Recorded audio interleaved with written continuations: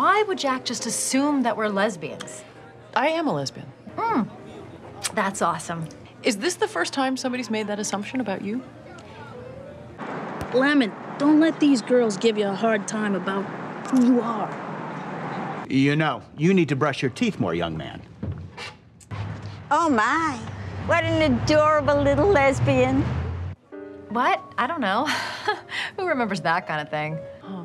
Well, look, obviously this is a miscommunication. I mean, I'm certainly not interested in chasing a straight girl. Of course, yeah. I completely understand if you just want to go home. No, it's fine. I'll stay. Jack is ridiculous. Oh, I worked with Jack in plastics. He tends to approach everything the same way. Locate the problem, isolate the problem, set the problem up with a lesbian. That's a pretty good joke for somebody from plastics. Well, I wasn't always in plastics.